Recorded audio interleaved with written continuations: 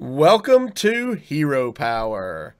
This is episode 122, and I am your host, Avanties. And as always, I am joined by my co-host, Zerotio. I am not dead. This week. And Virsica. How do you follow that up? Is that a record head shake? I'm not dead yet. I mean, technically, you got me in the pre-show. I don't know how you get faster than Zero, but yeah, I don't know, Zero's not that fast. We're working on that, though, right? Well, Taco Tuesdays get me going pretty quick, but yeah, we're working on that. And we are lucky and honored to have very special guest with us, Mr. NateWolfe from Into the Wild. Thank you, guys. I appreciate being here. I'm really excited. So I'm a fan, and I've never done one of these video things before, so this is very cool. Awesome. Well, we're happy to have you. I know all three of us are big fans of the show, even though Zerotio and I don't play as much Wild as Avanties, but I think it's something that we're both mildly interested in. Especially since your show has started up, and yeah, I'll be honest, I'll credit some of my interest in dipping into Wild to your show. So you guys are doing a fantastic job over there. We're honored to have you on the show. Oh, thank you so much. I appreciate it. Yeah, Wild is a lot of fun, and I mean, honestly, I hope that we can generate some more interest in it. I think that's one of our big problems. It's just not enough people playing it. So well, I credit all of my interest into jumping into Wild into the Wild, into your show. Well, all of it into that, and wanting to be better in Wild than Avanties, but that's not hard. Let me finish that sentence for you. That's not hard.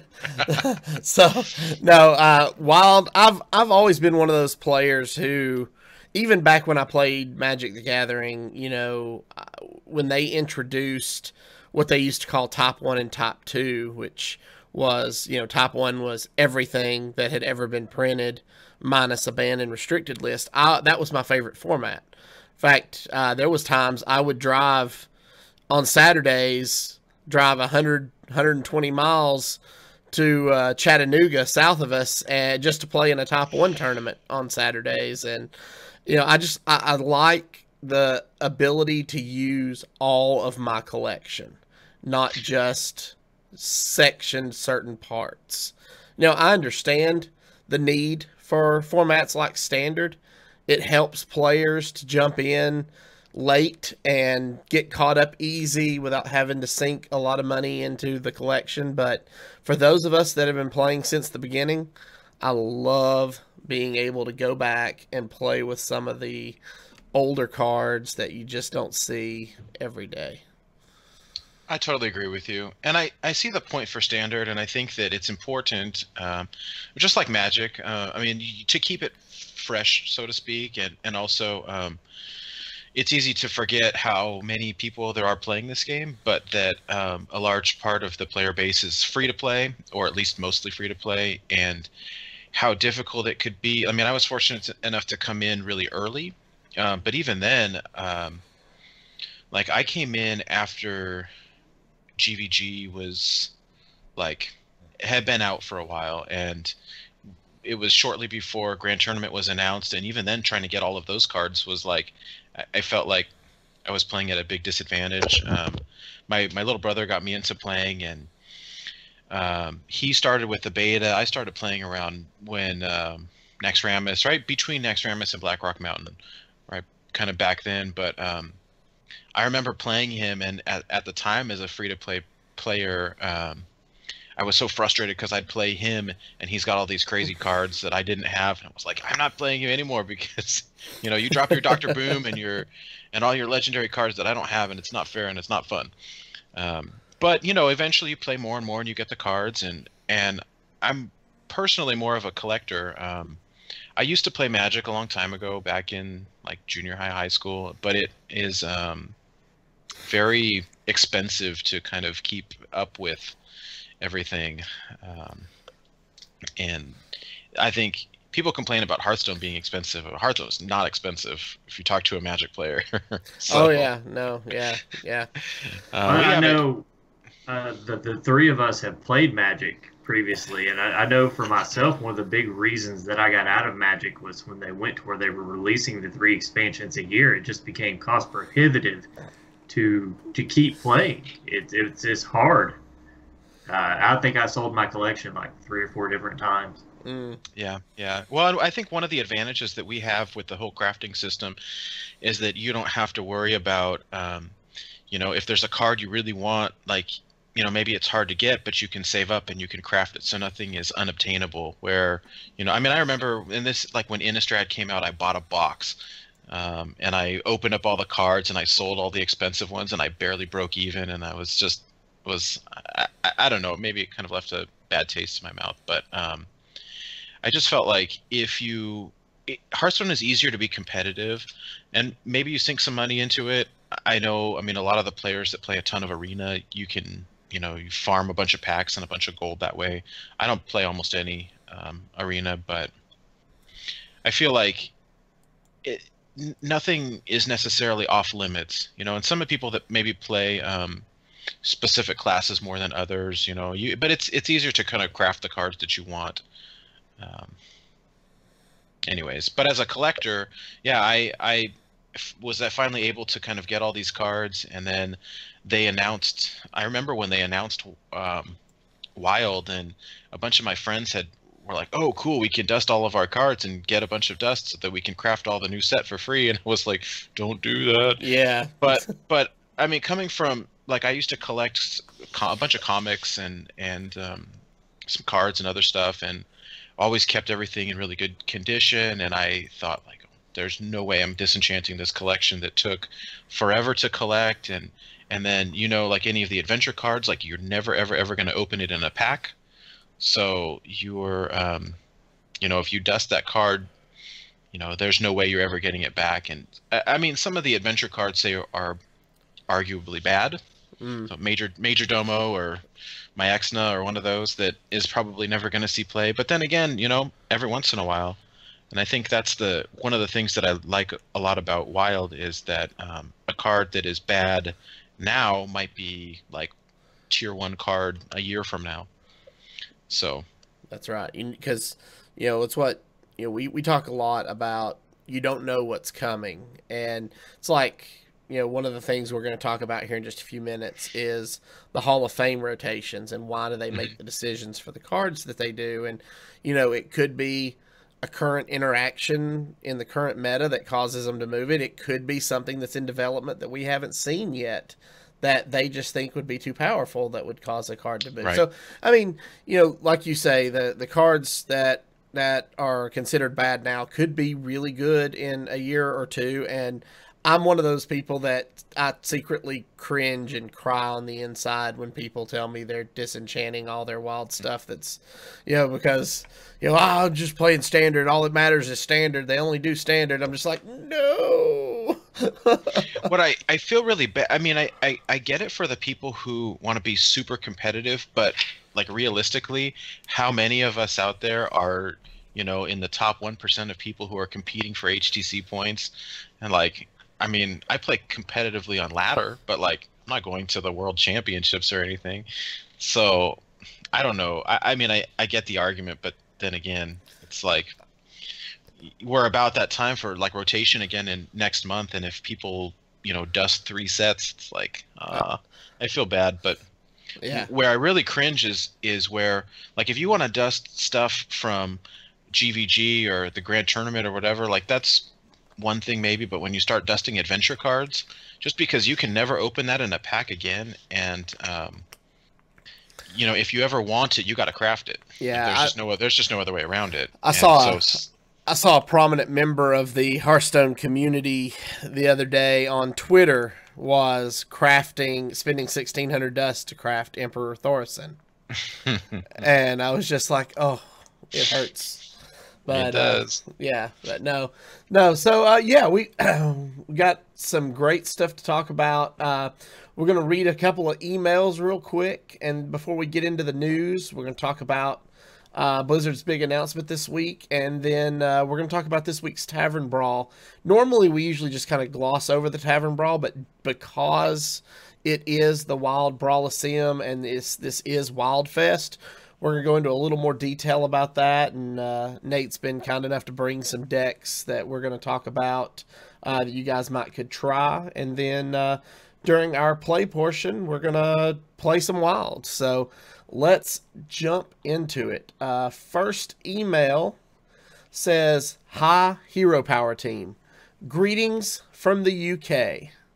First of all, I want to say I really enjoyed listening to your latest episode, and it sounds like you guys have a great show. It was my first time listening, and for no other reason than I'm still trying to work my way around the vast quantity of great shows out there.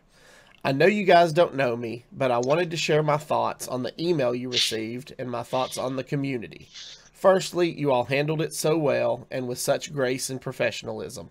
I was shocked to hear anyone would go out of their way to write such a thing.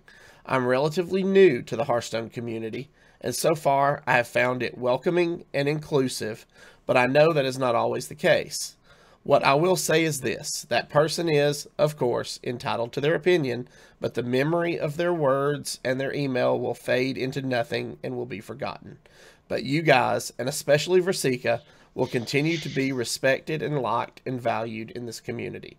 I am sure, and you definitely have one new fan of the show, and that's for sure. I've made it my aim to be as positive as I can in the community, and so I thought I would share my support. You may have had one bad email, but I'm sure you have now had many more good ones. That is a balance change that matters. So I offer you my 2 mana for this turn and click Lesser Heal for 2. Kind regards, Grazzler18. That's pretty awesome. Yeah. Yeah, I've been surprised at how I guess we're still getting feedback on that. So yeah, in fact, we've got one more email that touches on that, and I'll read it next. It says, "Hello, Hero Power crew. I wanted to remind Avanties he owes me a copy of the Priest deck Virsica played in his last UHL match. That has been sent. I took care of it today. I apologize for the delay. You should have it in your email. Check it." She says, "I missed the episode with the email to Virsica, but I caught up this week. I would just like to say one thing about it. When it comes to playing Hearthstone, there are only a few podcasters who are not professionals that I seek out for tips and tricks. Otherwise, I do look to the pros. Those are Ridiculous Hat and Wicked Good for meta, and Virsica for the unexpected. I also know that I'm not alone in this, and I hope that the exposure this email received on other shows translates into Virsica guest spots so this punk can't turn on a podcast in the next few months without wondering if there's going to be a Virsica guest spot or not. No offense meant to Zerotio or Avanties, of course. You guys are fabulous. Peace and love, Starbabe. P.S. Thanks for the tech against Token Paladin Virsica. It was just enough to swing the match in my favor in a couple of tight games." So, first of all, I have no idea what your gamer tag is because I didn't give anybody any tips. Now, I get spectated quite a bit, so if it's something that you saw on the spectate, I know I've been taking in Blood Knight for Dude Paladin. And it's in all the decks that aren't Priest because I needed a way to get through the Divine Shield. So if that's what you're talking about, I got lucky. So thanks. You're welcome for me getting lucky, I guess. I want to give a personal thank you for saying I'm fabulous and lying to Avanties. But as for your list, I think you might. There's a lot of other really good podcasters out there that you should be looking to for meta tips. And as far as me guesting on other shows, that's kind of Zerotio's thing. I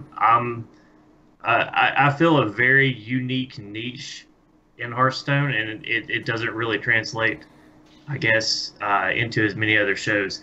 So, while I thank you for the sentiment, I don't see that happening. So, but thank you for writing in, and thank you for definitely checking out the UHL match.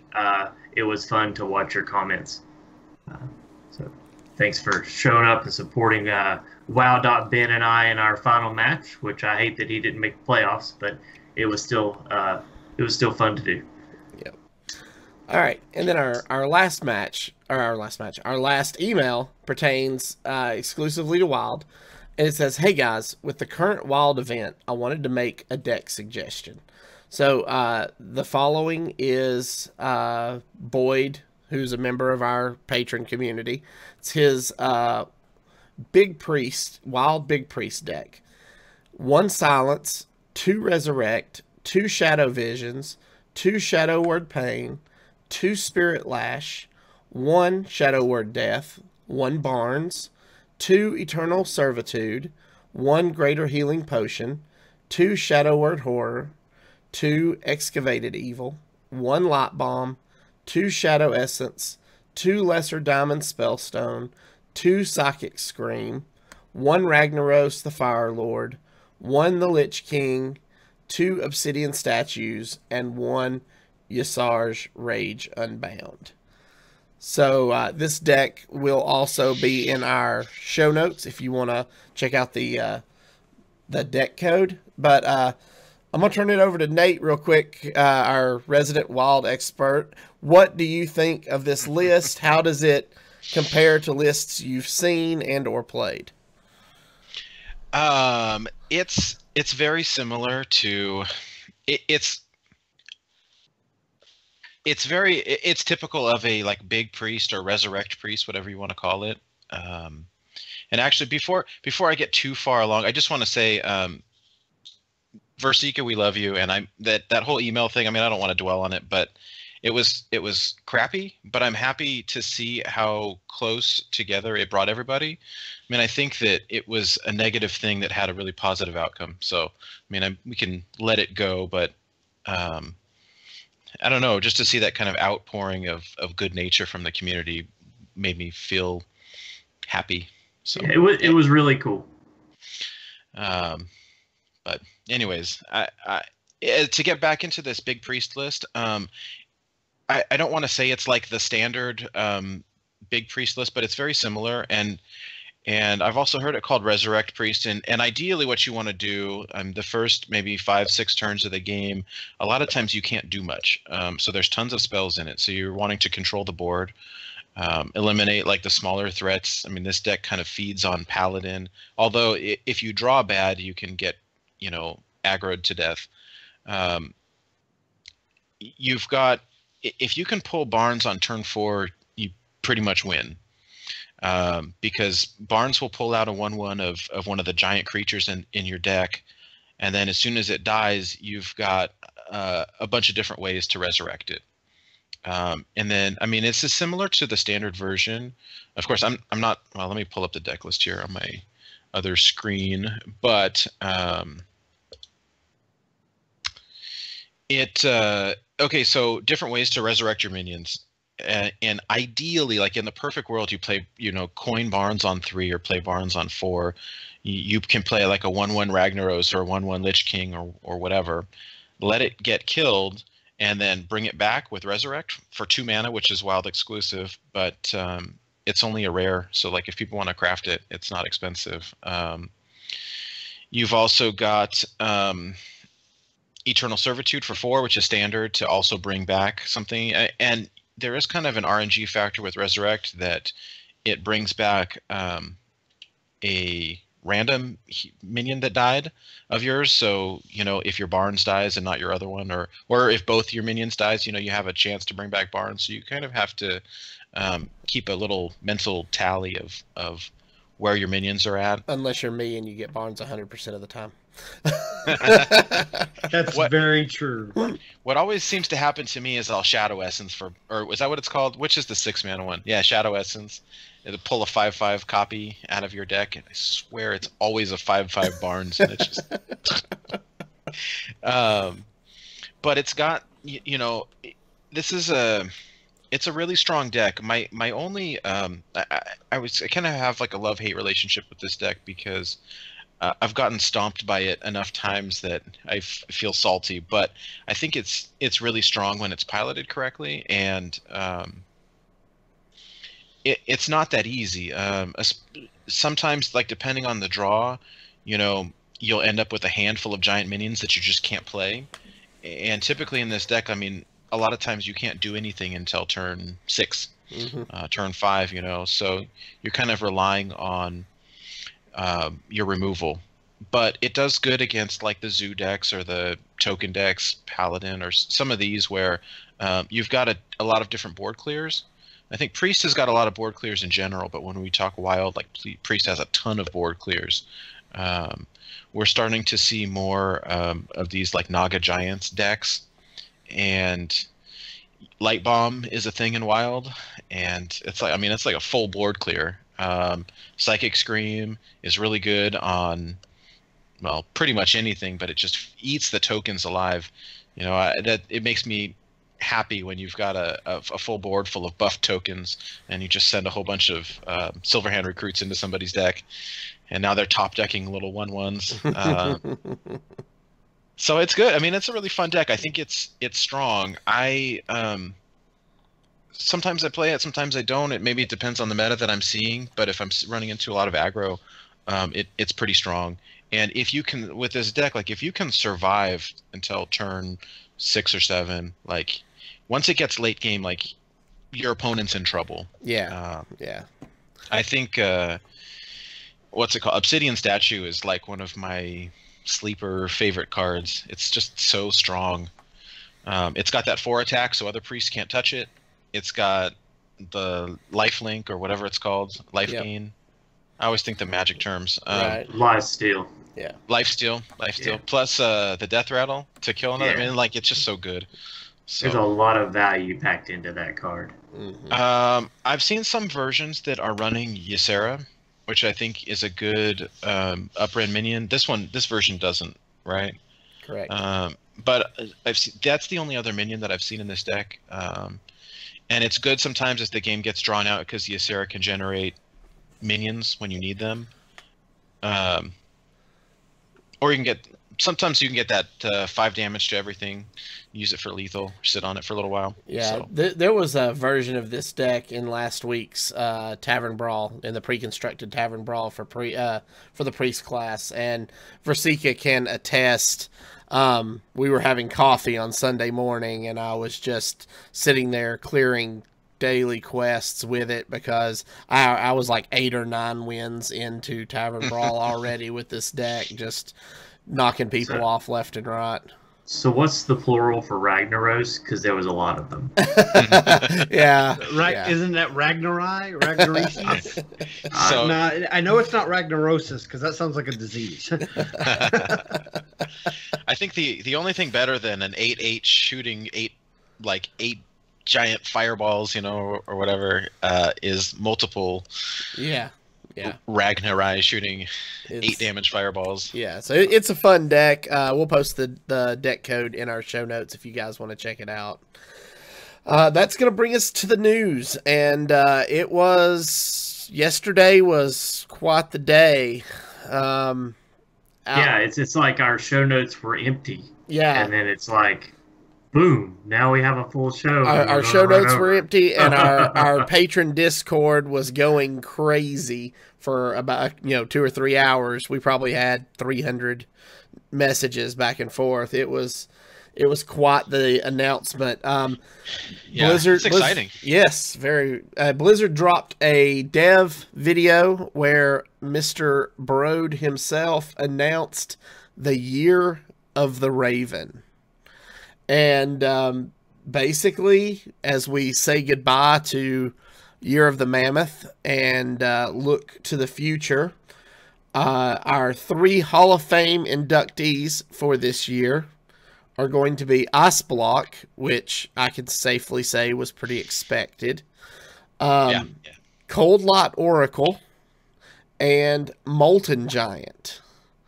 So those... Now, the Molten Giant is not only going to Hall of Fame, it's being reverted back to its pre-nerf state of 20 mana. Yes, which is exciting. A lot of people are saying that's going to make the Naga Sea Witch decks more powerful. However, they're not really, because at 20 or 25 mana, it makes it 5. It doesn't change anything. It's just going back into my handlock deck. What it is going to bring back is more Reno decks, because now Reno can, or even not just in handlock, but also the Control Mage that I played, where you put out multiple Molten Giants and then Reno all the way to full health. So it's going to allow those decks to kind of come back again, which I think is healthy for the meta, to have some of these older dominant control decks go into the current Wild meta, and I'm excited for it.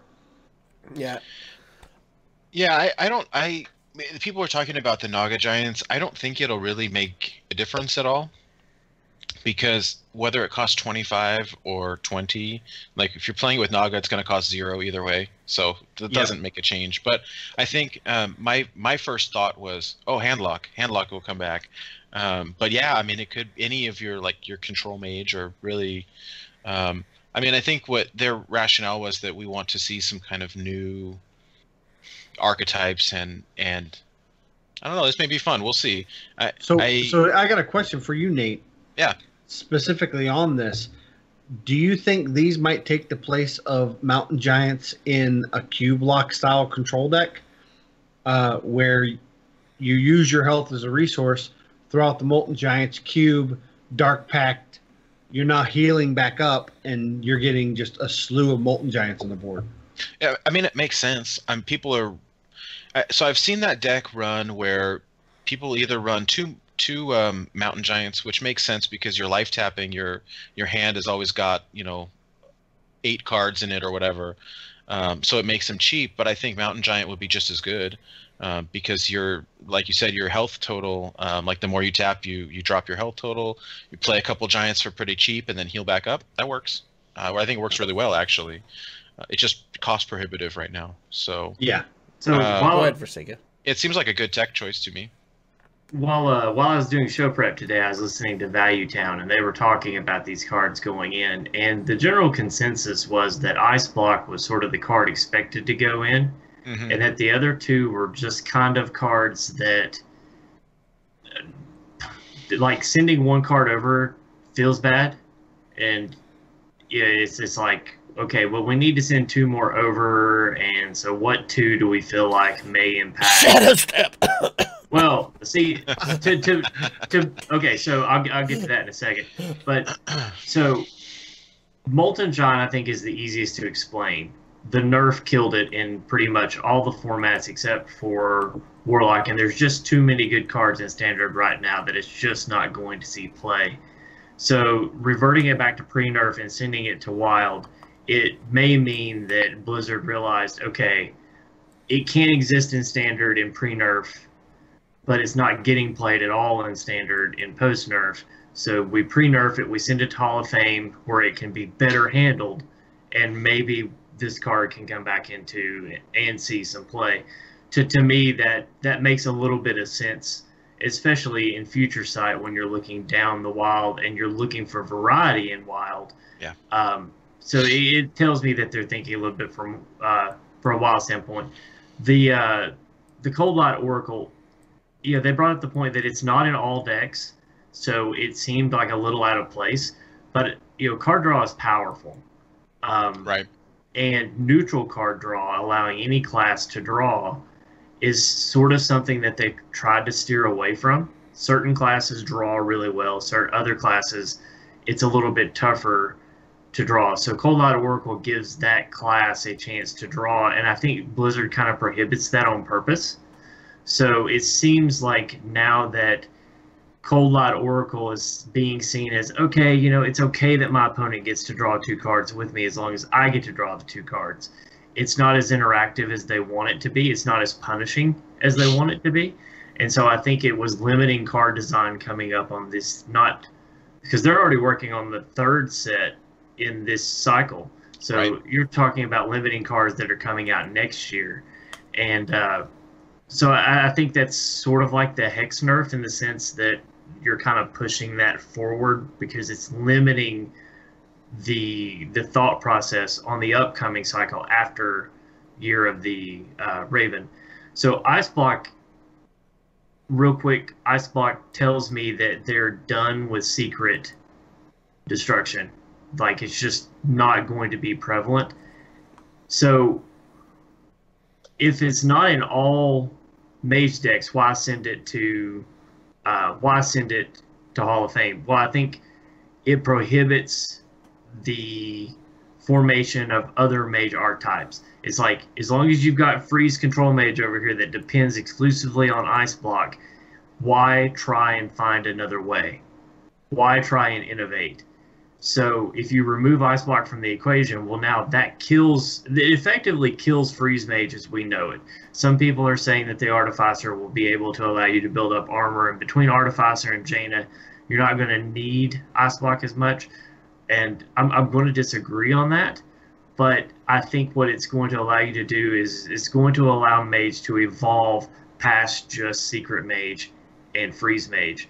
And I think it was also limiting design and keeping them from going in different directions with mage in these next expansions.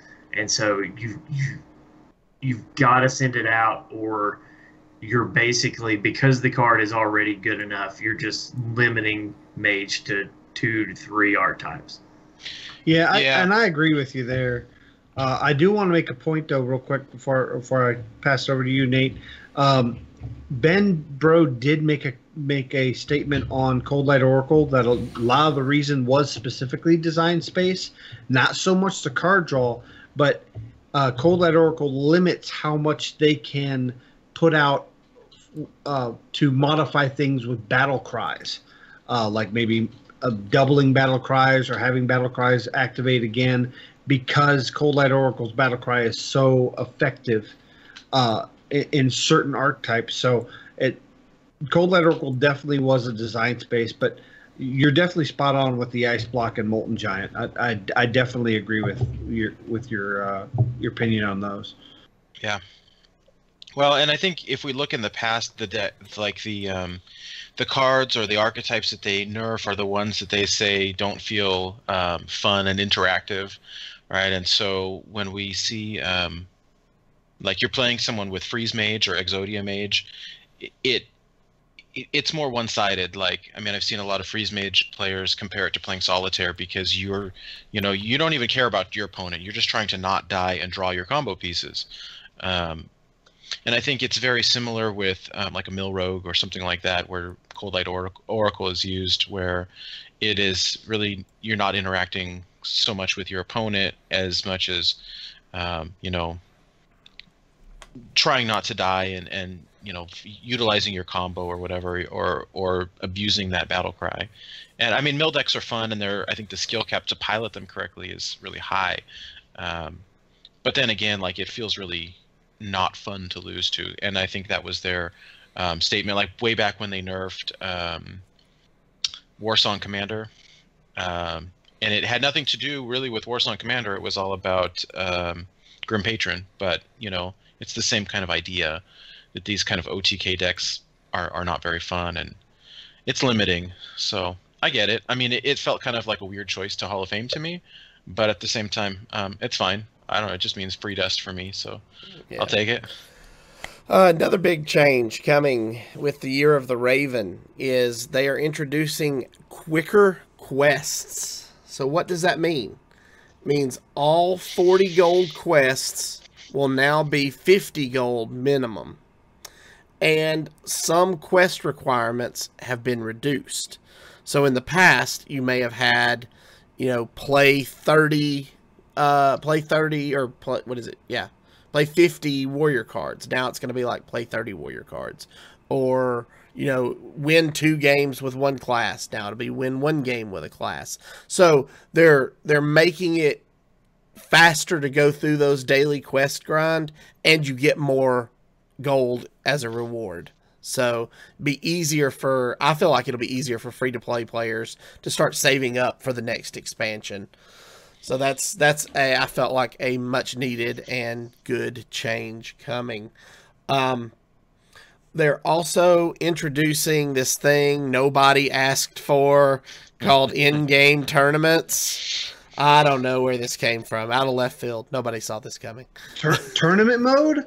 I never thought of that. That is a brilliant idea. Nobody has asked for this since the day the game launched. Up to now, I never even thought of wanting to have a tournament mode in the game. I'm good on Team 5 to think ahead of what the players want. Yeah. So basically, the way this will work is anybody can create a tournament. And then you can invite your friends or, people to participate in said tournament. And Blizzard will do all of the matchmaking and all of the deck checking for you. So that's something you don't even have to worry about as you're going through. Now, Bro did confirm that there will be no bans at launch.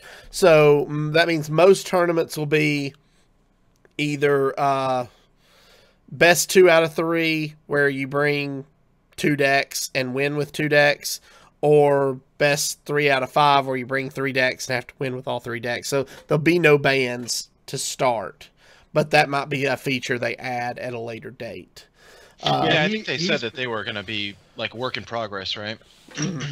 Yeah, he specifically stated that this is going to be treated like a beta feature, and they're going to kind of roll it out possibly in a limited format and then eventually push it out to the community. But it's constantly going to be a work in progress, and we're probably not even going to see the beginning of this. He said until mid 2018. Right. So we're looking probably summer, probably to coincide with the launch of the second set, because that's when big patches get put in. So it will probably be something that comes with the second set, which is usually beginning to mid of August. So that's when I would expect to see that. Now you might see some of these features pushed to possibly fireside groups or things like that on a limited basis. If only they had a group of tournament organizers they could use as beta testers. Yeah. That's something. Maybe they'll have like some kind of summit or meeting to talk about that. We don't know. That's who knows what Blizzard does, right? Yeah, exactly. Welcome to my life, Nate. Welcome to my life. All right. The other big announcement was we are finally getting an alternate hero for the Druid class. Yes. And lo and behold, it's Lunara. Now, I know Virsica is probably excited about this because I know he's a big Lunara fan in Heroes. I am. I'm a huge Lunara fan, but I feel like they really missed the mark here. With both Tauren and Undead currently unrepresented in Hearthstone at all. This was okay. So there's 2 real classes that Tauren shined in World of Warcraft, and that's Shaman, which they decided to go Murloc. We already know how I feel about that. And then Druid. So now you've the 2 main classes that Tauren are really known for, I feel like, in WoW, and neither one of them are the alternate hero portal. It just doesn't really seem. I understand why they went with Lunara, because she's not Horde or Alliance, and coming into a WoW expansion where you're pitting the two against each other, you're kind of PC there, and I'm kidding. They didn't take that into account at all. I was just trying to get that in there. No, I feel like they missed the boat here. I feel like you could have gone with a Tauren. Hamul would have been fantastic in this spot. But I mean, Lennar is fine. At least it's not a Murloc. Zerotio. So, I don't disagree with you that they had other options, and I hope they explore them. However, in the Year of the Raven video, which we'll have the link in our show notes, is a teaser for the sets for this year. So they have little images that kind of tease what the 3 sets might not be, you know. And the first one has a strong hint of Duskwood and or the Emerald Dream.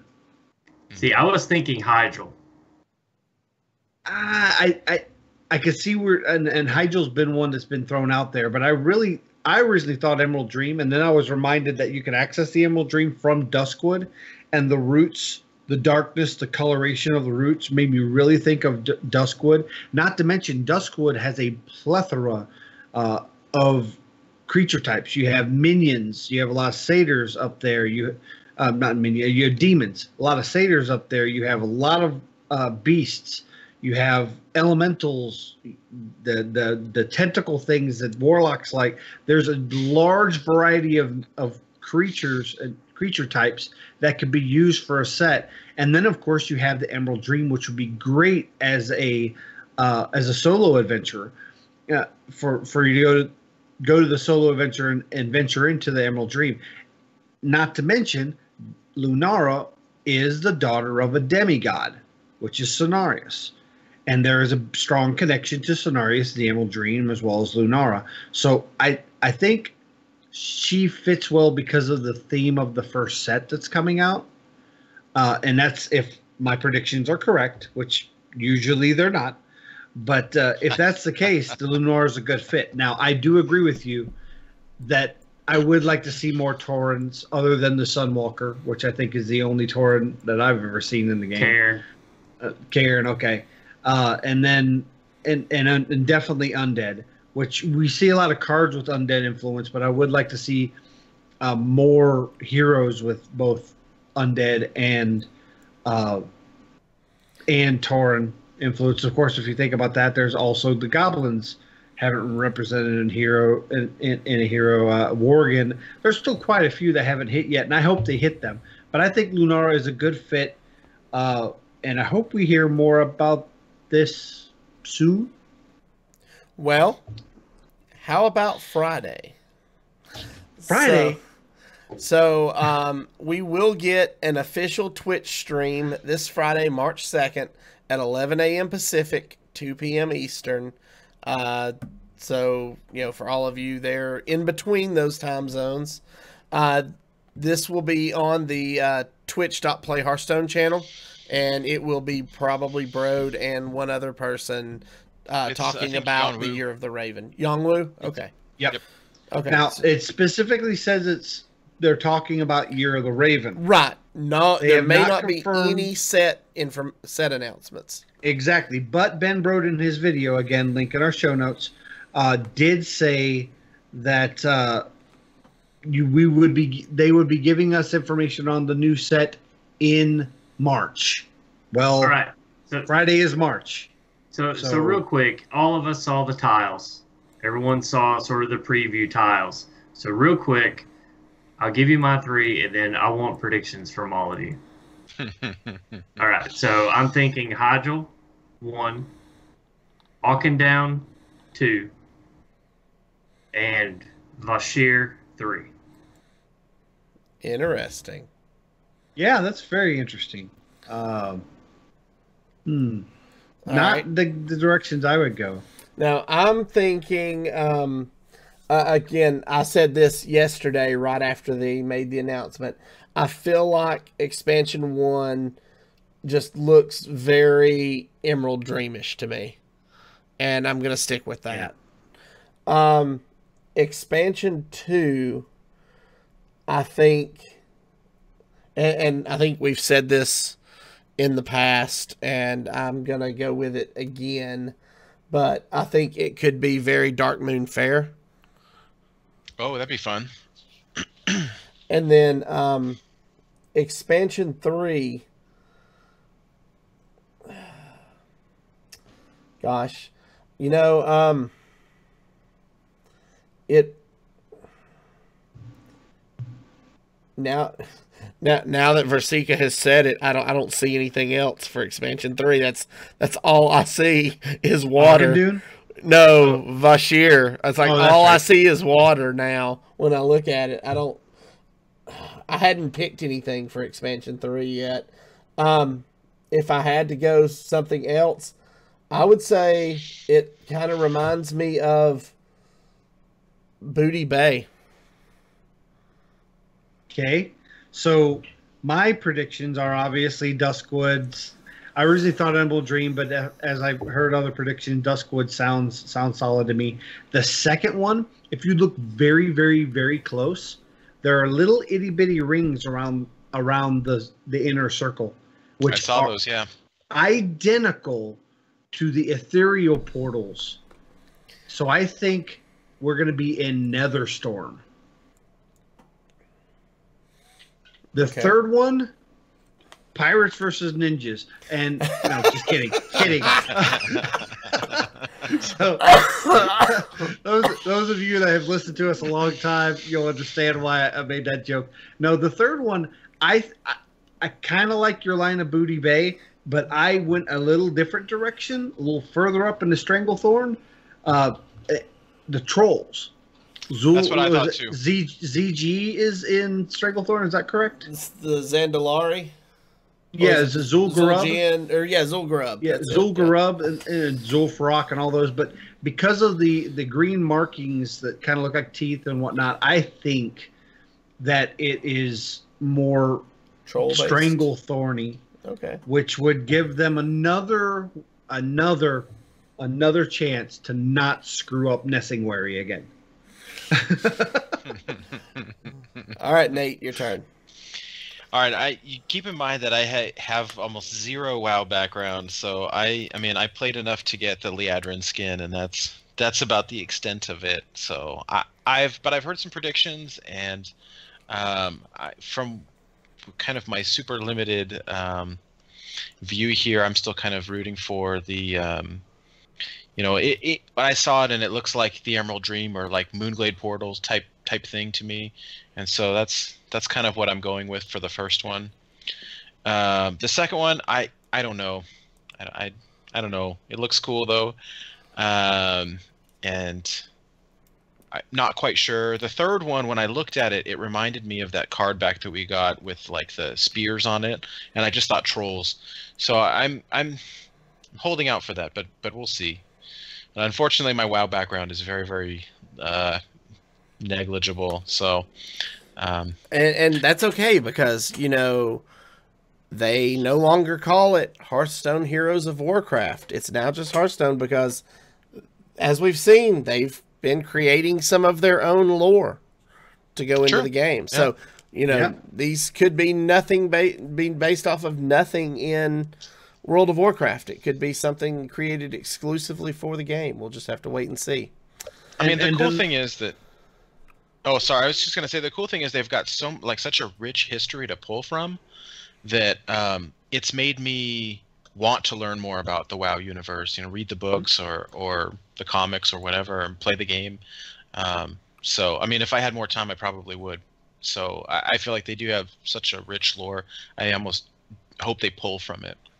So the one thing also just from that is Lunara was kind of a background fixture in the story and wasn't really a kind of front cast character until they brought her over into Heroes of the Storm and made her more known. And then they've added some more stuff about her into World of Warcraft since then. So it's kind of nice to see.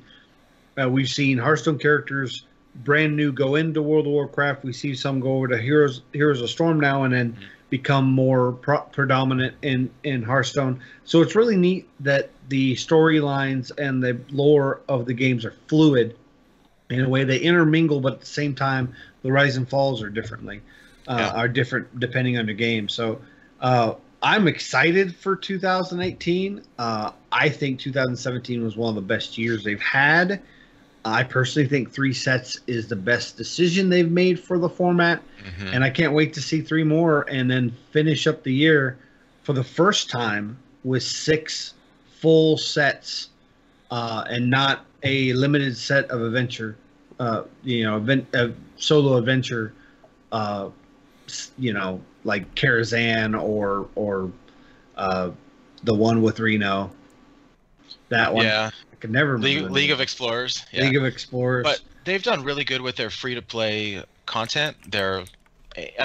Between like the Lich King and like the dungeon runs were super fun. So I feel like I was sad when they said they weren't going to be doing adventures, but I feel like they've made up for it. I mean, you still can get a card back or something, there's some sort of reward for completion. I'm seriously worried, though, that they're never going to be able to top dungeon runs. And it doesn't seem like they're going to do anything identical to dungeon runs, maybe something similar. But if they go back to the regular format of solo adventures, I don't know if people will enjoy as much. They'll just say dungeon runs were better. But I think if they latch onto a solid story like the Emerald Dream, it could revive those kind of story-based, for not just story, but levels of solo adventures. And I think a great way to do that would be something like Emerald Dream, as well as if it is Netherstorm for the second set, they could do like Arcatraz or one of the Netherstorm raids over there. So I'm excited to see what they can do. If they pull from rich lore, the solo adventures are just going to be wonderful. And the sets themselves, they've proven they're going to make a solid 135 card sets. All right. Make sure you tune in on Friday to find out more. That brings us to this week's Tavern Brawl. And as we talked about a little last week, we are in the middle of Wild Fest. And this week's Tavern Brawl is the Brawliseum. So welcome, Gladiator. Build a deck for the Wild format using cards from every Hearthstone expansion. To the winner goes the spoils. More wins means more rewards. Just like Arena, 12 wins for maximum glory, 3 losses to end your run. Now, I think I saw a tweet earlier today from a good friend of the show, Wicked Good, that I believe Virsica retweeted, and he said, I just played 2 matches in Wild Brawliseum. I'm 2-0 over a standard Silence Priest and a standard Murloc Paladin. Don't make the same mistake they did. Build an effective Wild deck. And, well, since we have Nate here, he was like, let me just give you guys some examples. So why don't you tell us about some of the decks you recommend for Wild Brawliseum? Yeah, for sure. And I want to kind of give a lot of credit to Steve Lubitz, Wicked Good, he wrote a really good article that he's got posted on his Twitter as far as what wild cards are good to craft, but also a giant shout out to Blister Guy, who created this beautiful infographic that's got like the top tier. You want me to go ahead and throw that up? Sure, yeah. Kind of like the top tier meta decks in Wild right now. And then he's got it set up in a way where the standard cards are blocked out so you can see which ones are Wild specific. So if you're looking to make a Wild, competitive Wild deck, which cards do you have to craft if you're missing? Not very many is the answer.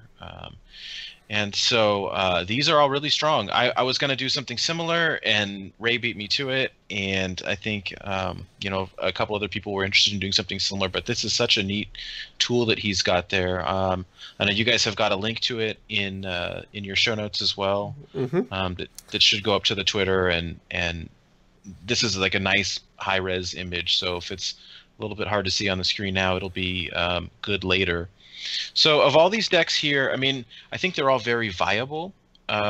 I'm sitting at rank 4 right now on the Wild ladder. I went up to rank 1 and kind of bounced back and forth, and then I started screwing around and dropped back down.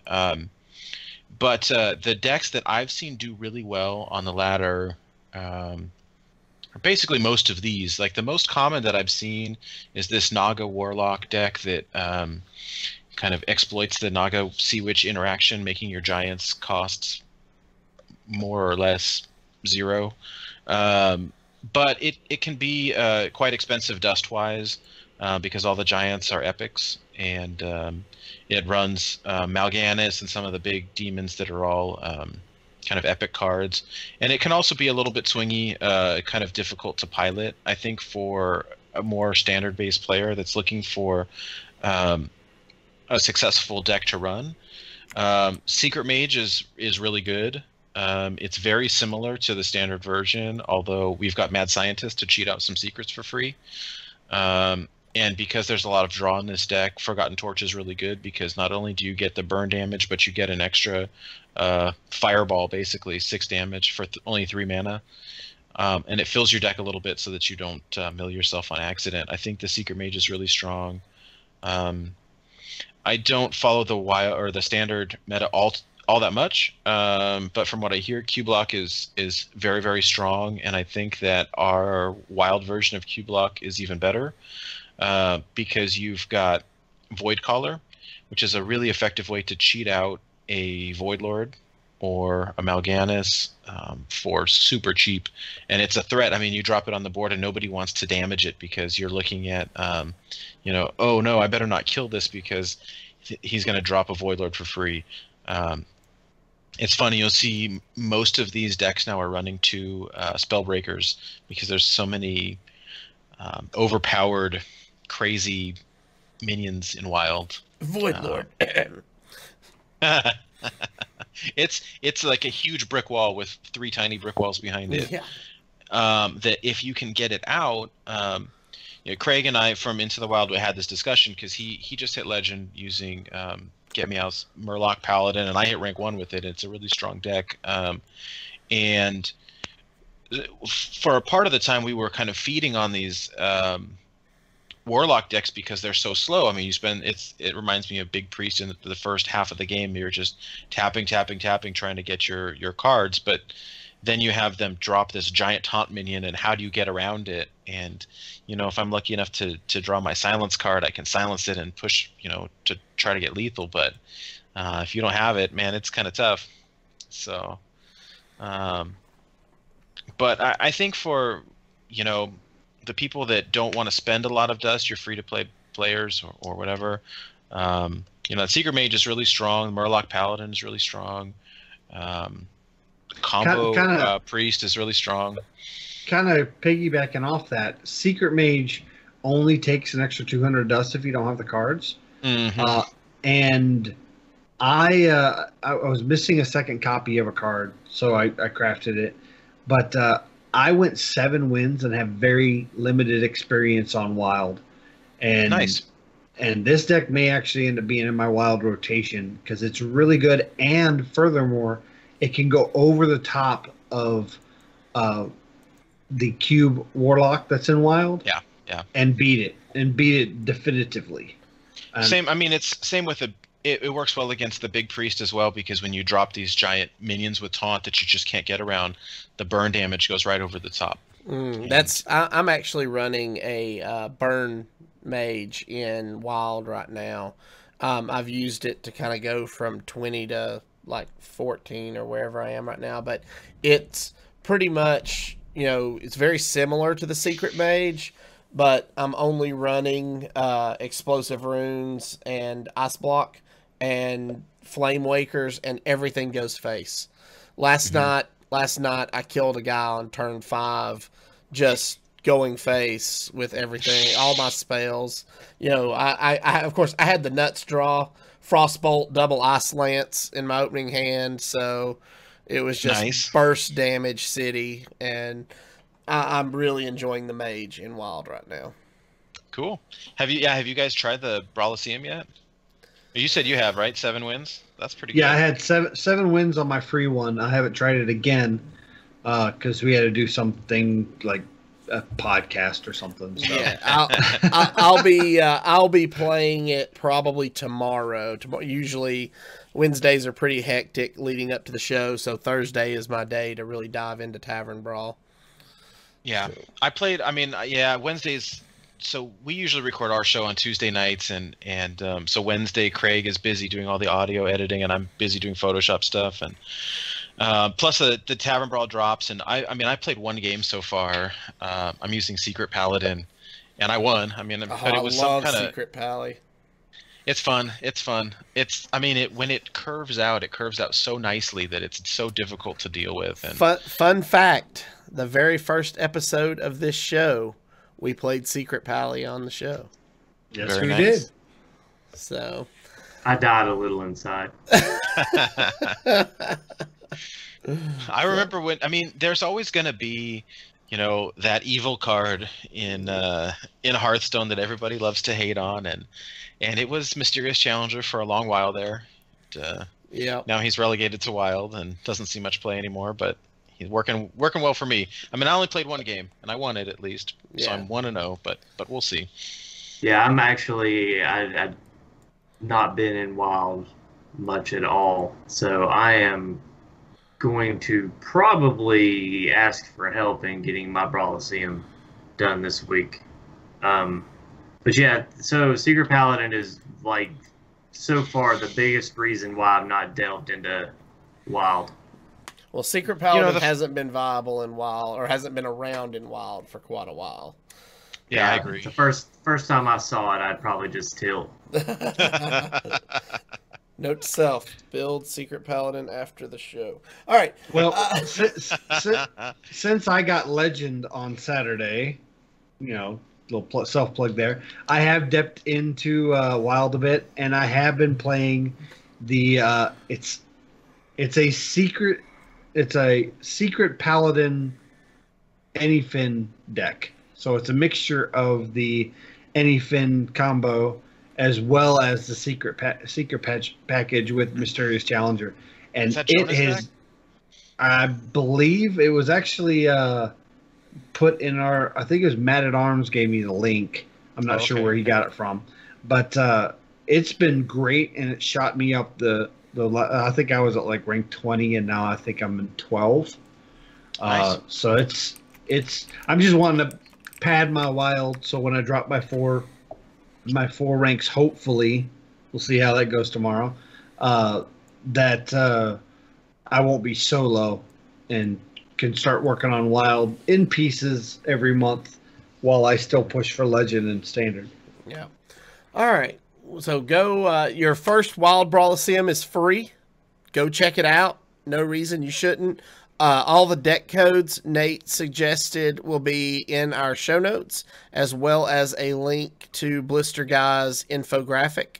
So plenty of decks for you to choose from, whatever you feel comfortable with. That's the great thing about Wild, is you can go out and play whatever you feel comfortable with. I was just sitting here thinking, oh yeah, you've got Mad Scientists might throw together a fun hunter deck. Now that you've got some of these new hunter secrets, might go in there and build something and play around with it. That's the beauty of Wild. Your imagination is your only limiting factor. So go check it out, have some fun, and let us know what you think and how you do. Feel free to shoot us an email and let us know how you did in Wild Brawliseum and what you played. Love to hear from you. So, all right, that brings us to this week's deck analysis and breakdown. Again, we are going to be playing in the Wild format this week, and Nate supplied this week's deck as well. It is the Maly Druid. So, as you can see, I built the deck pre-show just to see, and I'm missing a couple of cards. But I will run down the deck list, and then I will turn it over to Nate to kind of talk about how the deck plays and what you're looking for kind of on your mulligans and things like that. So the deck has 2 Moonfires, 2 Living Roots, 2 Wild Growth, 2 Wrath, 2 Branching Paths, 2 Ironwood Golem, 2 Oaken Summons, 2 Poison Seeds, 2 Swipe, 1 Faceless Manipulator, 1 Ixalid Fungal Lord, 2 Nourish, 2 Spreading Plague, 1 Malfurion the Pestilent, 1 Aviana, 1 Malagos, 1 Coon the Forgotten King, and 2 Ultimate Infestations. So tell us a little bit about how to play this deck. Then we'll go play a couple games with it. Awesome. Sounds good. Okay, so this is essentially an OTK deck. So early game, you're wanting to ramp.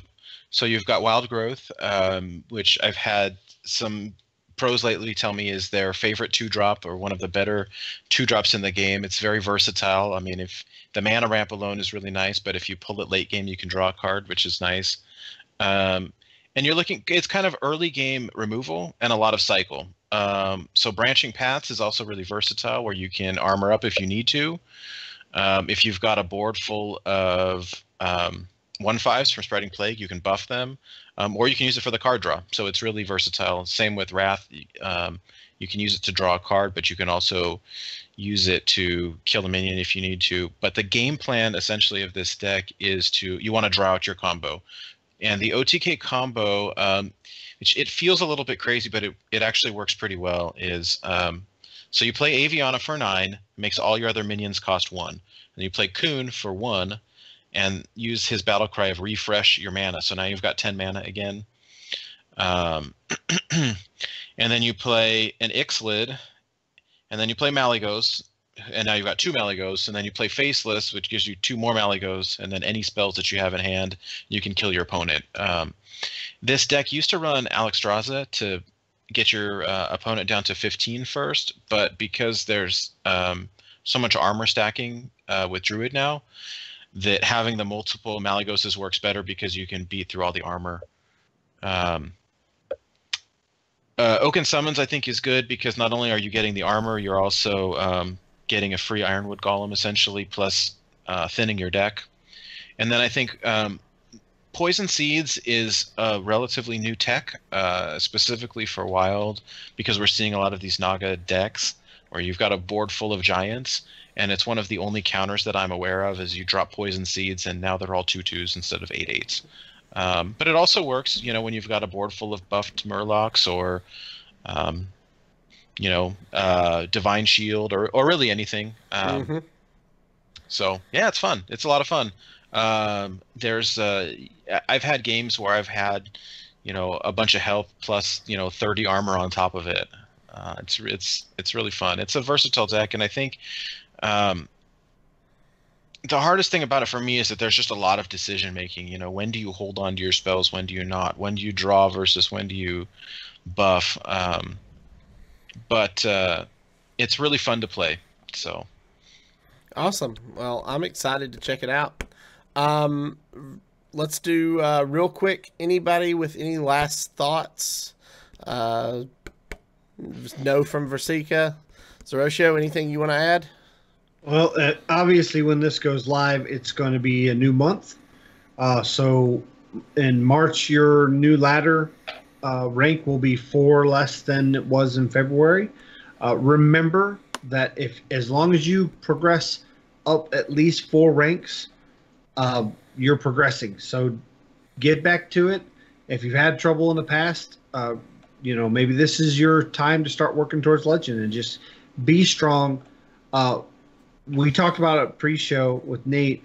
Results-oriented play doesn't get you anywhere. If you're worried about the win every time, then you're going to find yourself spinning your wheels. So focus on solid play, and you'll go up the ladder. And maybe March will be your month. Cool. All right, Nate, why don't you tell all of our listeners where they can find you on the web and where they can find your show? Awesome. I really appreciate it. So yeah, we have this little podcast called Into the Wild, which is a Wild-specific podcast. We've been fortunate enough to have guests on every week, and we kind of aim to do so in the future, both other content creators, but also some Wild Pro players. kind of for selfish reasons to just learn a lot from people, but hopefully everyone else can utilize that as well. So you can find us on Twitter at Into the Wild. You can download the podcast at radiocircus.net. We're also on iTunes or any of the other podcast catchers. As far as me personally, you can find me at NateWolfeHS, just like it's up on the screen right now. But for those of you listening to the podcast, it's NateWolfeHS. I do some infographics from time to time. My initial aim was to do them about once a week, and I'm doing more of like closer to 2 a month now. But try to get those out when I can. And also we run a little wild Facebook group called Where the Wild Things Are, and you can find that at facebook.com/groups/wildthingshs. So Awesome. thank you so much, guys, for having me. I appreciate it. No, thank you for coming on the show. We were very excited when you agreed to be on the show, because we'd been wanting to talk Wild, and we thought, who better to talk Wild with? Oh, thank you so much. It's a blast. So I'm having a great time. I really appreciate it. Cool. All right, guys. So that's going to do it. If you're joining us on Twitch or YouTube, please stay tuned for the live play portion of our show. If you are listening via our audio podcast, we would like to thank you for joining us. Remember, you can follow us on Twitter at HeroPower_cast. You can find all of our past episodes on YouTube at youtube.com/ECMMOGamers or on our website at HeroPowerHS.com. If you enjoy the show, you'd like to support and improve it, or join our patron-only Discord, you can do so at patreon.com/HeroPower. And we will see you all again next week. And don't forget to use your hero power.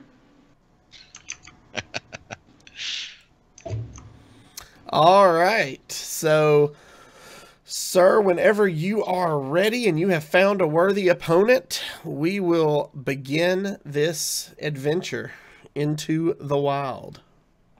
Actually, Beautiful. I didn't have you on my friends list. I did send you the invite. Oh no. Okay. Let me just reboot my client real quick. Okay. And do I have like 2 seconds to run to the restroom? Yeah. I'll be fast. But yeah, I need my client logged itself out. So give me just 1 second, and I will add you back on. We're long-winded. That happens sometimes. Us long-winded? Yeah, I'm kind of getting the wild itch. Men at They make Arms. cream for that. Really? Oh. Says the guy who in chat says he has a Christmas tree in his pocket. Yeah.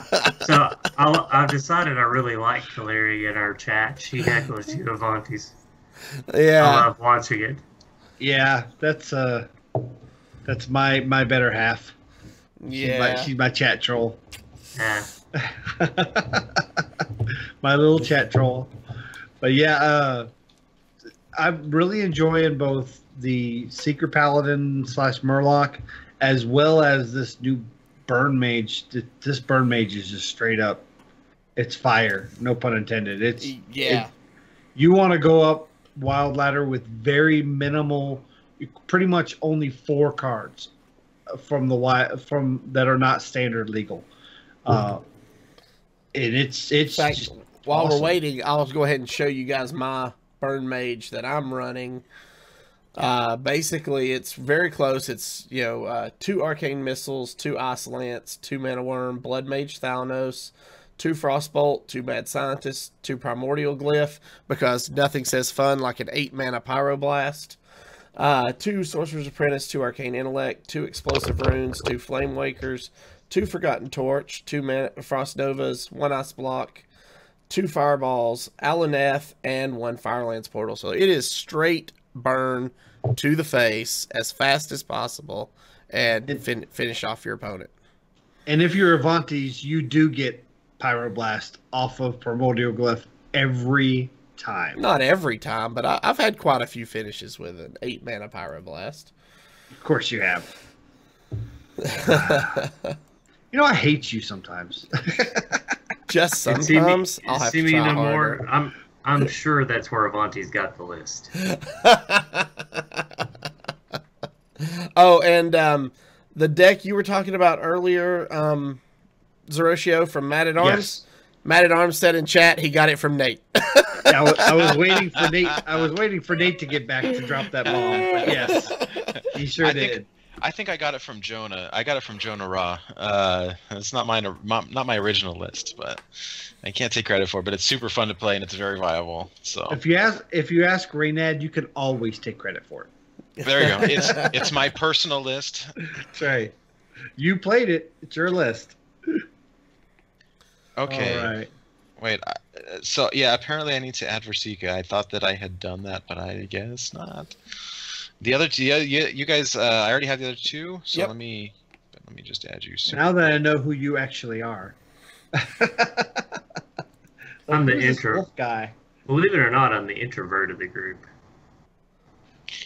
It's really. I am too, but this like you can do the social part and then I will go collapse afterwards for a little while. I don't know. Are you comfortable giving out your battle tag on the air, Yeah. or can you send? Yeah. Oh yeah, I'll give it out all the time. It's Virsica 1364. Okay, cool. I just sent it. All right. So, as Well, you soon can do as that. you have an opponent, Go ahead Just- and kick this pig. Oh, okay, cool. You guys want to play against me, or you want me to just play on the ladder? oh, I don't. I'm, you, I don't- If whatever you don't mind to feel play on the comfortable ladder. with, yeah, go ahead and play on the ladder. Casual. yeah. All right, I'll jump on. Or yeah, if you want to do casual and not jeopardize your rank 4, that's fine too. I'm almost back to 3. No, that's cool. I'll play it on ranked. Why not?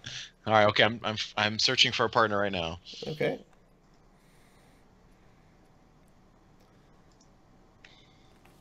I am looking forward. I remember when Aviana Kuhn was popular in standard, so I'm looking forward to seeing this deck played. Yeah.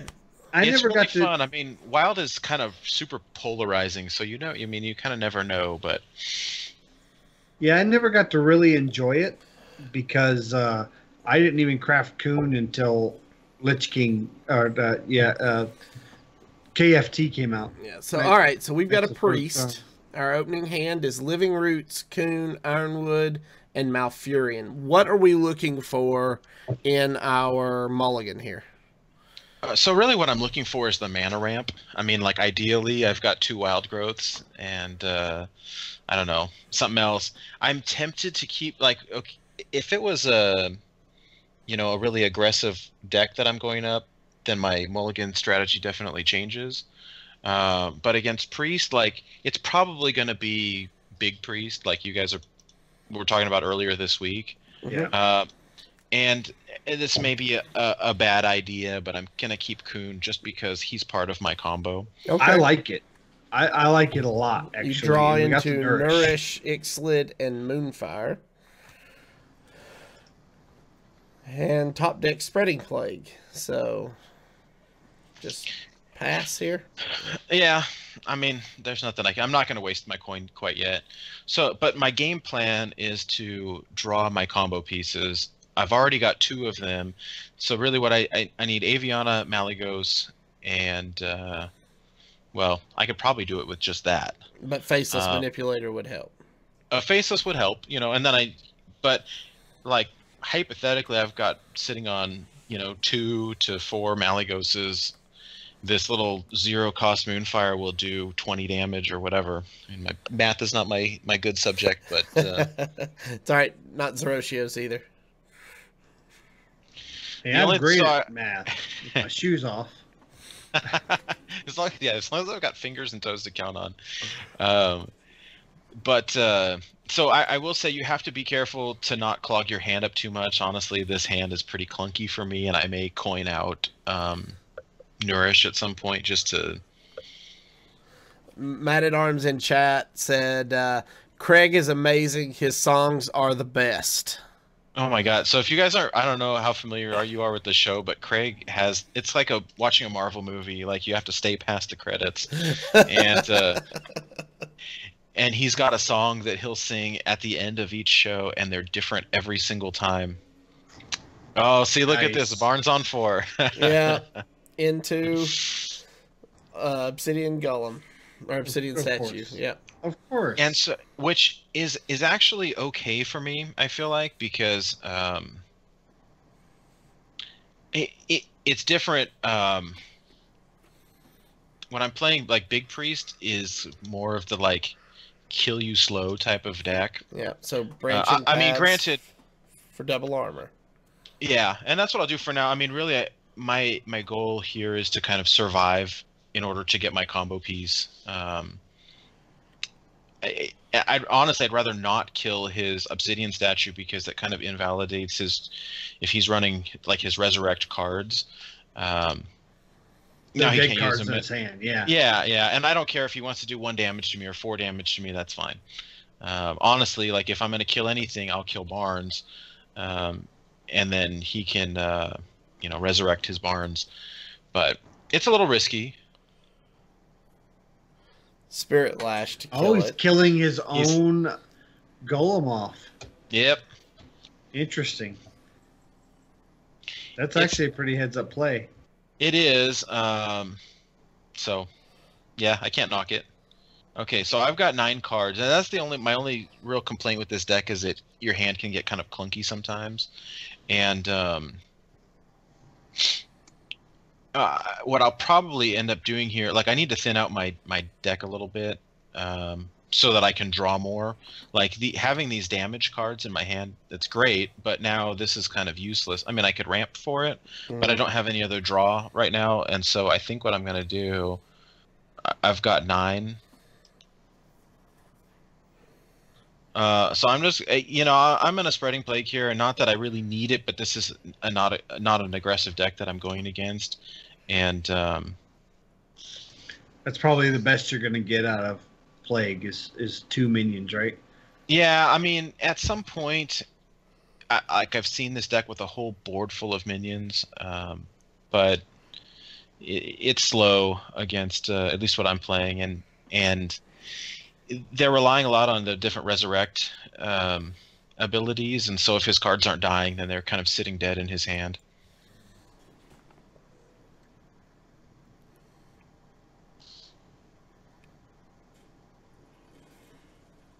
So he's kind of slow playing at this point.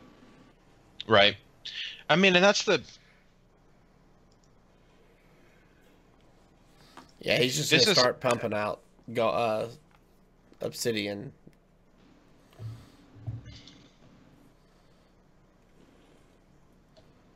So you're drawing 3 here. Yeah, I've got 10, so I've got to get rid of something. But that's okay. The Living Roots, yeah.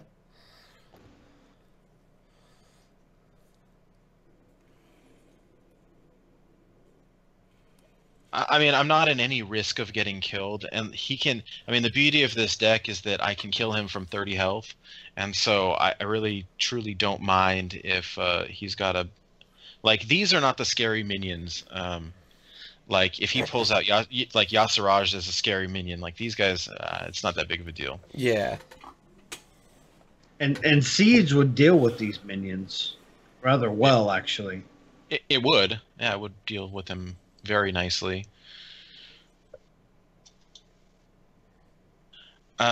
This deck runs... A lot of times I've seen it run 2 copies of... what's it called? The Power Word Horror that kills anything with 2 or less attack. Which is really, I mean, that's the only reason I'm not picking the... And it also sometimes will run the Potion... What is it? Potion of Madness that steals one of your attacks? Or... And so that's the only reason I'm not using the Poison Spiders. Is because he'll either do a board clear or he'll take one and use it against me. And so I'd rather just stall a little bit. At least now he's got like some minor percentage of his resurrect like whiffing to pull the Barnes.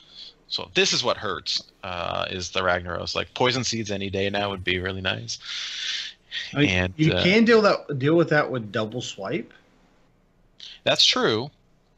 That is true, and I still do have 2 Moonfires and a Living Roots, so maybe I should.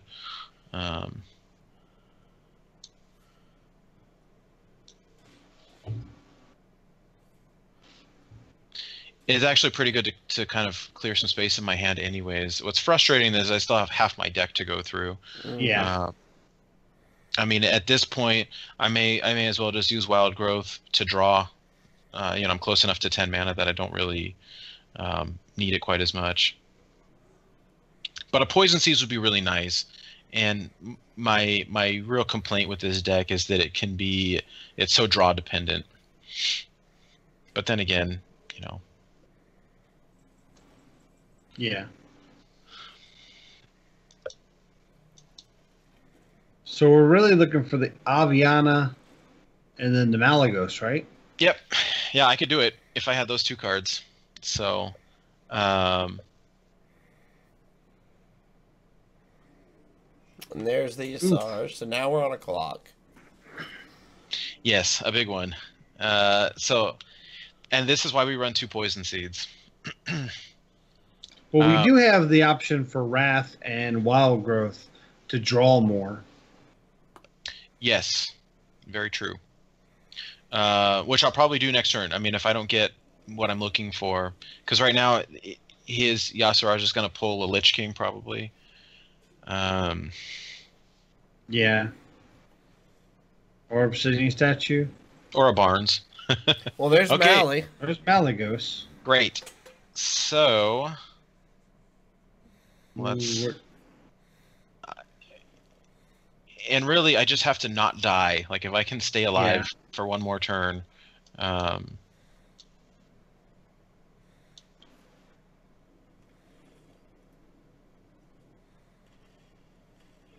There's Faceless. So we're getting there. But he's got, what, 10, 14, 18, 22?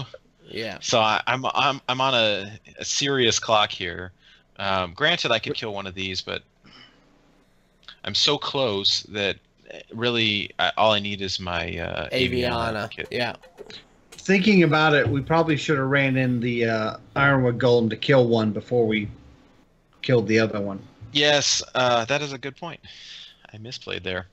No, that's fine. It's. I mean, this is a deck that's clearly you're playing against a complicated deck, and you're playing a complicated deck. So. Right. So here's what happens. If I draw into Aviana, I win. If I draw into Spreading Plague, I might win. And if not, then I probably lose. Well.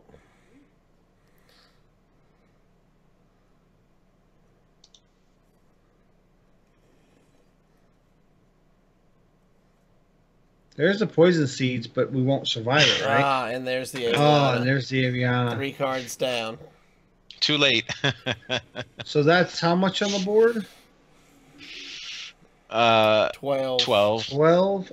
You can heal up to None. 12. I could kill... Oh, yeah, you can't. That's right. You don't have the mana now. Well, I could kill 2 of these, right? 2, 4, 6, 8. But then you have no direct damage left. Right. So, yeah. Yeah. I think we just bottom right and move on to the next game. Yeah, but we see how it works, so that's really good. When it happens, it's beautiful. I mean, Aviana was in the bottom 8 cards of the deck. That's tough. That's a tough way to deal with it. I've seen some people running Twig of the World Tree. Oh. I haven't had any luck with it, but then again, maybe, I need to give it more of a shot. Also, I've seen some people running some Innervate in there, because sometimes your hand gets a little bit clunky or you need a card earlier, and that's nice too. Let me try this again, see if we can... Well, the thing with Twig of the World Tree is what that can allow you to do is it allows you to put Malagos, take a swing, refresh your mana, and then have that mana that way you don't have to rely on Aviana. Right.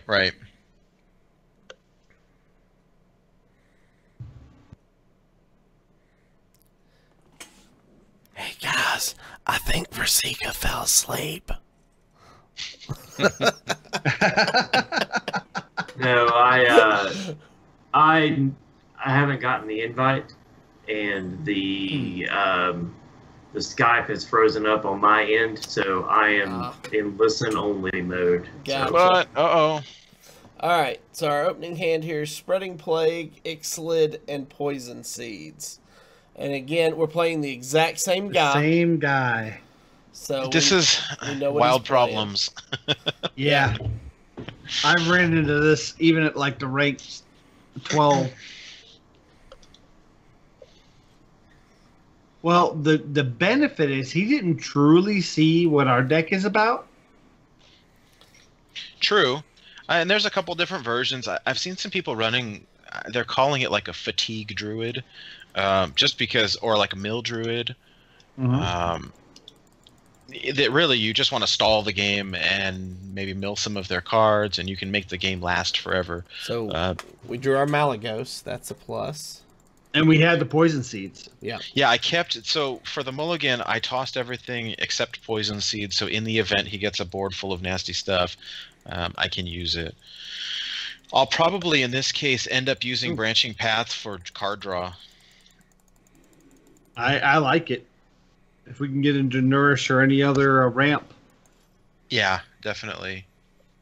And I have mixed, so this runs 2 Ultimate Infestations, and I have mixed feelings about it because I think maybe 1 is enough, but you want it. I mean, if I've got a... Really? He's got Barnes? On 3. Yeah. This guy is what everybody hates this deck.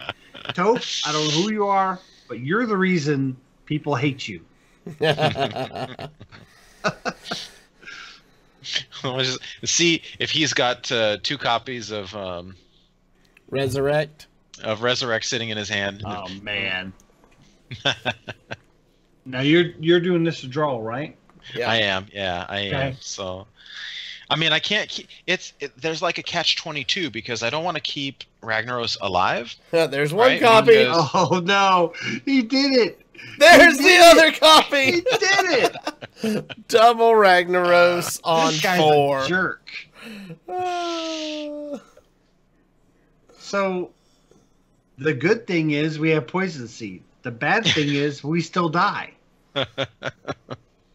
Because he has 6. I mean, obviously we have to Living Roots one of these. This is ridiculous. I'd say this at least waters down his Resurrect, but he used them both already. Yep. So here he will play Eternal Servitude. Nope, he's just going to heal.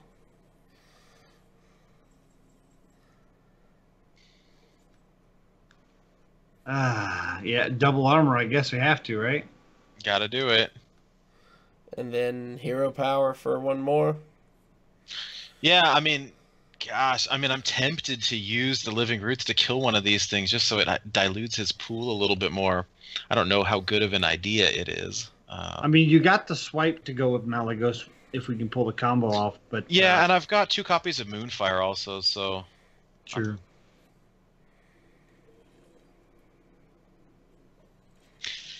I would love some card draw at this point. Mm-hmm. Yeah.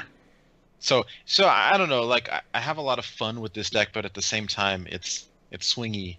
And he gets the statue. Of course he gets the statue. Why wouldn't he get the statue? Oh, there's another Branching Path. But can you afford to use it for card draw? Maybe 50-50 it? Card draw and armor?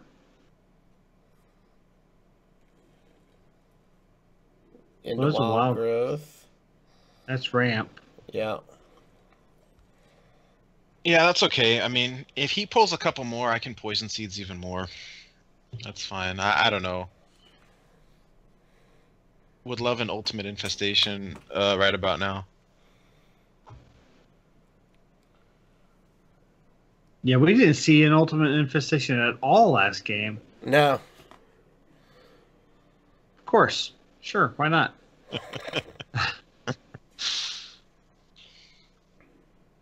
You're the problem, Toph. You are the problem. I don't mean big priest players. I mean you specifically.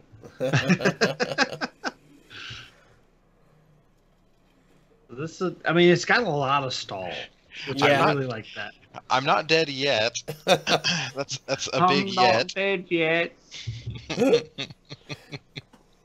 So, and you know the crazy thing is, like, I know people who hit legend with this deck, but it's It's I a don't know. fun deck, that's for sure. It's super fun, and see, that's part of it for me is that, like, I mean, you can have some, you know, some kind of super try-hard deck that's just really aggressive, or you know, or you can have something that's more fun to play, and maybe I win less with it, but it's super fun. Mm-hmm. So I feel like it's worth it.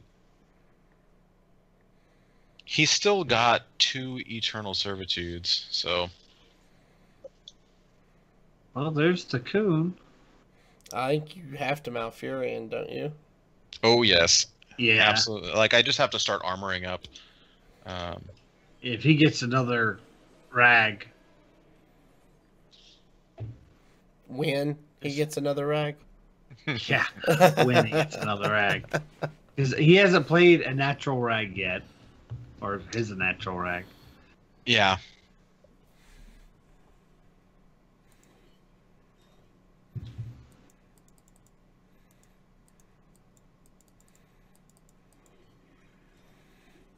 So there's a natural obsidian statue.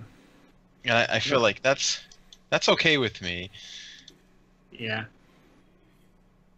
I mean, at least I've got some stall, and I mean, you truly don't care about his health total. We're back up to Yeah. 13.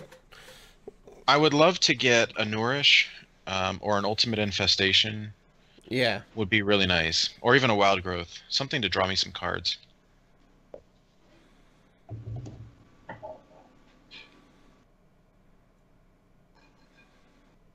But yeah, I mean, this deck works. I feel like there's a lot of aggro on ladder right now, especially I feel like a lot of my matches are against Paladin. And this deck Yeah. feels good against it because there's a lot of armor, there's a lot of taunt. I'm Spreading sure it'd be Plague great feels really against good. Paladin. Oh yeah, and I mean, depending on how much mana you've got, like a Poison Seeds into Spreading Plague feels really awesome. Oh, yeah. You generate a lot of rage quits. So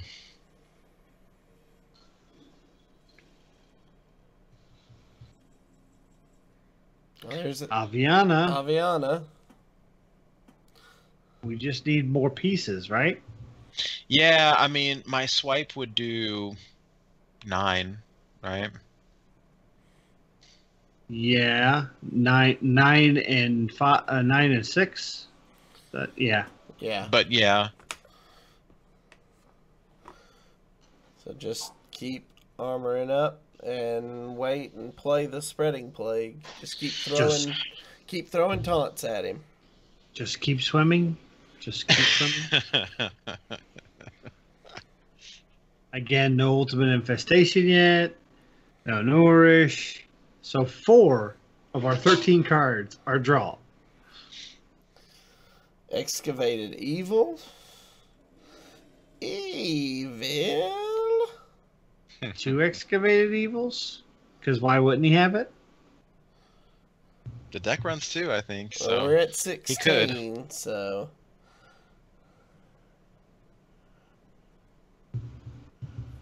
Yep. Of course he has 2 Double excavated Excavated Evil to clear our side of the board. But that And gives hit us us for more 12. board clear. Oh, is that lethal? No, no, no. That's all right. I'm not quite dead yet. Well, there's Nourish. Nourish and excavated evil? Yeah, except I can't use the nourish because I need to not die. Right. Well, do that then swipe. That would knock down one of our dudes, so. Oh, I should have swiped. Well, Now swipe it first. yeah. I mean, you can still swipe. But I mean, it'll put us in the same position that we were Yeah. in. So we'd have 1. So if you swiped first and then played it, we would have 1-1-5. yeah, no, you were right to play that first. So either way.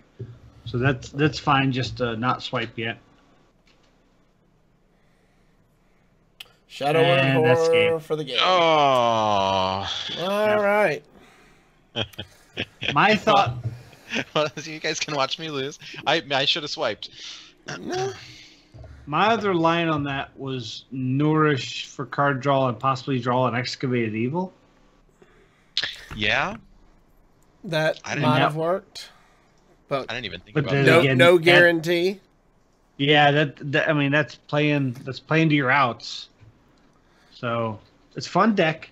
I think I might try that one out because I really I missed the Alviana Coon bandwagon, and it seems like a good place to maybe have fun with it. It's a lot of fun. It is. It is super fun. All right. So any last thoughts before we wrap up for the night? Not a whole lot aside just from that. I have to thank Blizzard a little bit for showing the Wild format a little bit of love this week or this month. It's nice because I will say from the community point of view, a lot of people feel like Wild is like the redheaded stepchild, so to speak, or just like they forget about it. Oh, send it to Wild, but they don't think about it or don't look at it, or whatever. And so having like a whole month's worth of activities where we're getting a lot of love for Wild is really fun. And some people are complaining maybe the tournament wasn't like the Wild Open was. We only got 1 week's notice, which is pretty difficult for people to get a good lineup and everything. But at the same time, I really appreciate it. I think it's nice to get some love. So. Yeah, absolutely. So get out there, guys. Play some Wild. If you need ideas for decks, again, we'll have those posted in our show notes. With that, And make sure that you're tuning into the Wild each week and giving these guys a listen for all things Wild. absolutely. Oh, thank you. I appreciate it. Yeah, we would love it. Yeah. So And all right. yeah, thanks again for having me on. I really appreciate it. No, we really said we were so excited you were able to do it. So we were really glad to have you. It was a lot of fun tonight. So, all right, guys, if you have any questions or comments about the show, or if you have any questions about the deck that we played on tonight's show, send us an email at heropowerpodcast@gmail.com. If you haven't done so already, hit that subscribe button below on YouTube, or give us a follow on Twitch to be alerted when we go live. And again, for more details about our patron-only Discord or our quarterly patron tournaments, you can find that at patreon.com/heropower. Until next week, good gaming. Bye, guys. Have fun.